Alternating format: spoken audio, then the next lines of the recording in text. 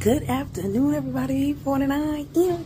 So it is safe, right? It is safe to celebrate the positive changes in your life. Like, it is safe to do that. You definitely deserve that part. You deserve it to celebrate the positive changes in your life. Do you all 2024, baby. Don't ask for permission. Don't ask for permission. Allow yourself, right, to celebrate the positive changes in your life. Don't wait. Don't ask for permission. Do they have a wristband? This is your wristband season. Do you have a wristband? You have to have a wristband to come over here. Do you have a wristband? Okay.